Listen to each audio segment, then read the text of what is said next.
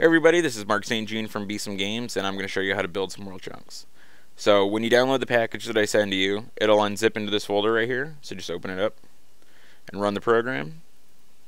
This is basically the resource editor, but I've locked off everything but the world chunk builder. So just click on File, Open, navigate to the folder. I put mine on the desktop. Go to Resources, Data Files, and it's the only thing that'll ever list. It's the Nobles Land Project file, so just open it up. Give it a second to load.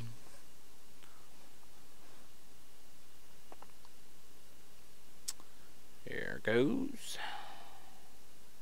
Okay, so it's right here. So just click on that and it'll open it up. So world chunks are basically just 16 by 16 groups of tiles, and you use them to build massive maps, like really big maps. So I'll go through and just show you the ones I already built so far. Let's see, 1, 2, 3, 4, 5, 6, 7, 8, right?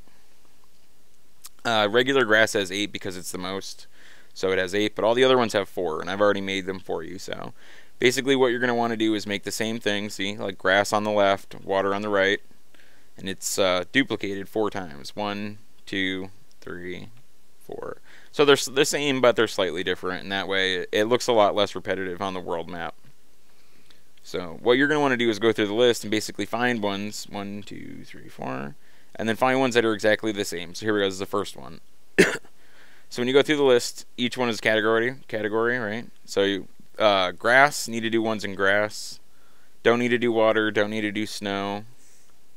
Need to do ones in mountain. Don't need to do caves, need to do roads and forests. So those are all the ones that actually need to have work done is grass, mountains, roads, and forest. So you can just ignore the other ones. So when you open the category, list them all. Just go down to the first one that has 4 that are exactly the same. I thought it was this one, right? Yeah, alright. So you don't have to edit the one that has no number. Just edit the 2, 3, and 4. Right? So go down the list, find it, and then pick the second one. And what you're going to want to do, see, alright, so this turns on the grid so you can see the tiles better. And then these hide the different layers. So if you do that, it'll shut off the bottom layer, and this will shut off the top layer. I don't think you'll need the top layer unless you're placing stumps, but so what you want to do basically is match up where the land line is, right? So you'll notice on this one, it comes in, let me put that back on. It comes in on this tile, so you need the line to be at the top of that tile and at the left of that tile. So anything in between doesn't matter. It can be a straight line. You can have it curve in, you can have it curve out. The only thing that matters is that the entry and exit point for the land it matches up on each one. So I'll make one for you here. So we already got one and it kind of points out, so I'll do this one straight across, right?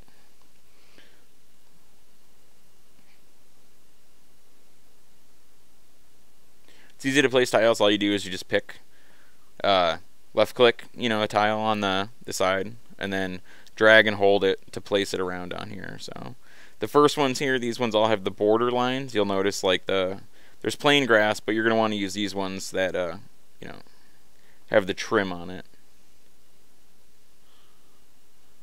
Just kind of change it up so it's not flat across. Boom. They ain't kind of plain, but you get the idea, right? So, and when you place them, it'll take up the same spot on the map. You put it in the same areas, but they're different, so you won't notice the repetitiveness. It won't be the same thing over and over again. You might want to put some more detail into it than that, but it's good enough for now. I'm just showing you what you're doing. So you're gonna want to go through every one that has a number and do that for all of them. The grass is the only one where I've already pre-made them. Let me show you how to make your own chunks if you have to. So if you decide to work on a category and it doesn't have them, like these ones, right? You just want to right-click it in the list and duplicate it. And when you duplicate it, it'll add the name to the end of it. Just pop the number on it and go right in order.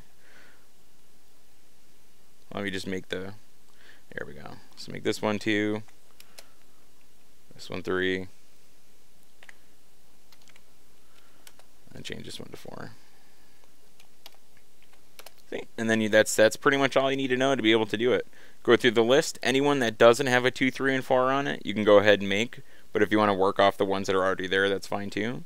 And then when you're done, the only thing you have to do is just click File, Save, and then send me back the resource file, and I'll show you where that is. Just go in the same folder that you run the program from, go into Resources, data files, and then you're going to want to send me world chunk set right here. It's the only file I need back. So, alright, thanks for watching, and good luck building the world chunks.